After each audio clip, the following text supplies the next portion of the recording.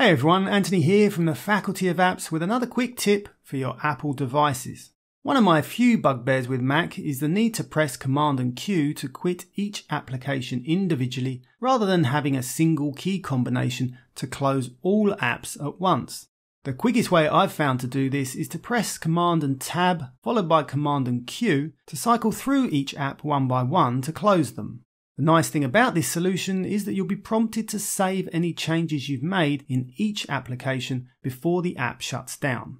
A more drastic approach, which you'd usually only use if your Mac was frozen or having issues, is to press Command, Alt and Escape on your keyboard to bring up the Force Quit window. Command and A will select all the apps you have open and pressing Enter will force them to shut down. This method won't save any changes you've made, so I don't recommend using it. My preferred method is to use a keyboard combination, which I create using the Shortcuts app. In the Shortcuts app, press on the plus icon to create a new shortcut.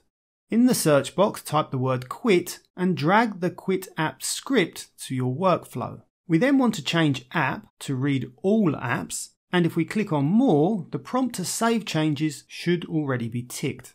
I'll be adding my shortcut to the dock, so I'll change the name and the icon to be more identifiable. Then it's just a matter of clicking on the information icon to assign our key combination by clicking on Add Keyboard Shortcut. When I did this, it actually added another script to the start of my workflow, which I think is a bug. As you can see, it wants to add a shortcut as a quick action menu option. If you don't want this, which I don't, just untick these two boxes and the additional script should disappear.